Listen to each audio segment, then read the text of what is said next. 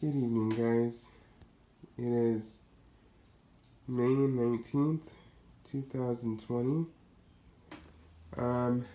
This video here, I want to explain how to change a bag on the Eureka the Boss Smart Vac. Somebody commented and said on a prior video that I did, it wasn't as clear. So, I will redo that. So, the bags you need for the Eureka the Boss Smart Vac are the Eureka RR bags, which you can get them off of Amazon.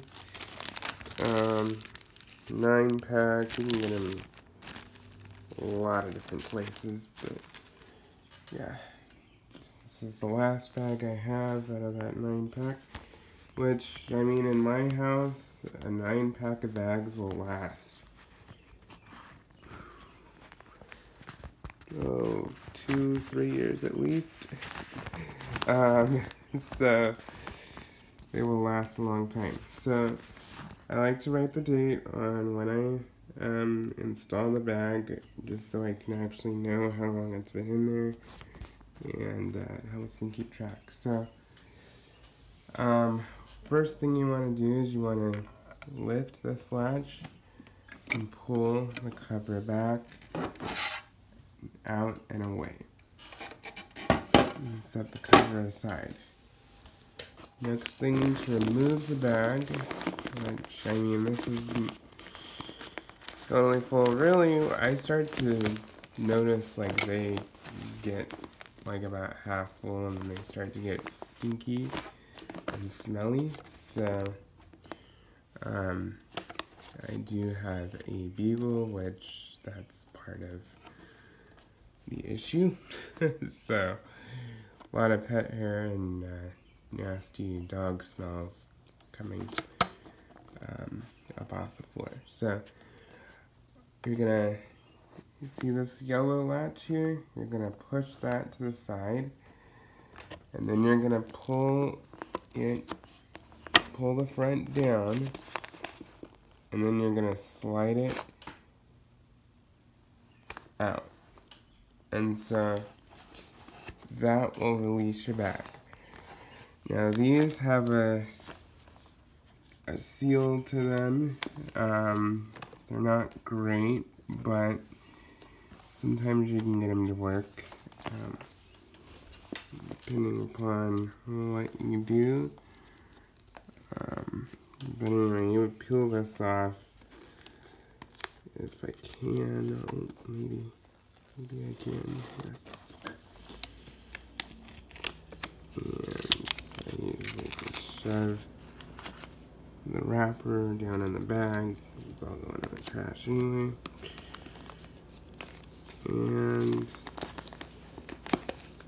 kind of seal it. I mean, it doesn't really do much, but it helps keep it from blowing in your face. I'm just gonna set that in the trash. And so you can take a dry cloth and wipe this out if you want to. Which I'm gonna do that. I'm gonna think of it. So just take a dry cloth and wipe it out. Get all the dust out, stuff like that.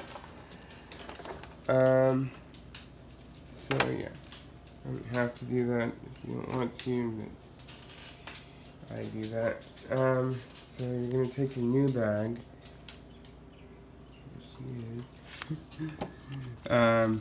and you're going to insert it in this direction, like it says. Now, you're not gonna just go, like, straight in. You know, that's just not how it works. You're going to push it towards the back this way. If I can get it to, there we go. So, I'm going to push it towards the back, straight back. And then you're going to push it straight up, and then you're gonna tilt it forward and try to get it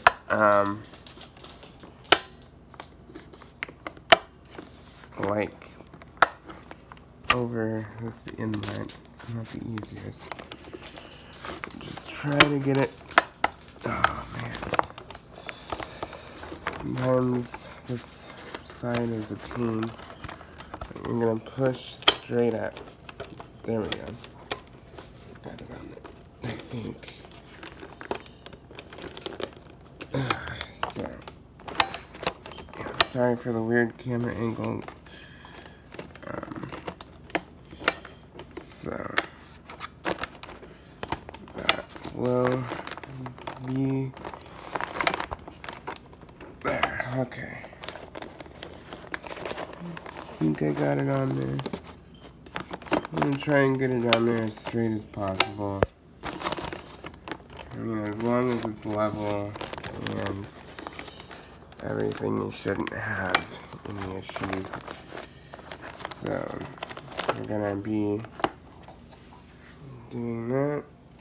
Tuck your bag in, make sure it's behind the seal, and then you are going to line up this notch here with this notch here,